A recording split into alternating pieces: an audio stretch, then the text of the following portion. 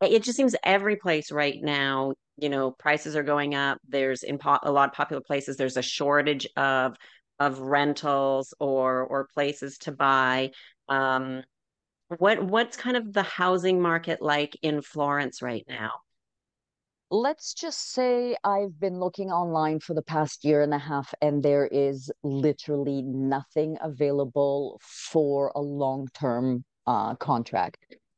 From when I arrived to now, the prices have exploded. So what would have been a 900 to 1,000 euros a month rental is now 1,500, 1,600 a month for literally the same apartment that 3 years ago was a completely different price.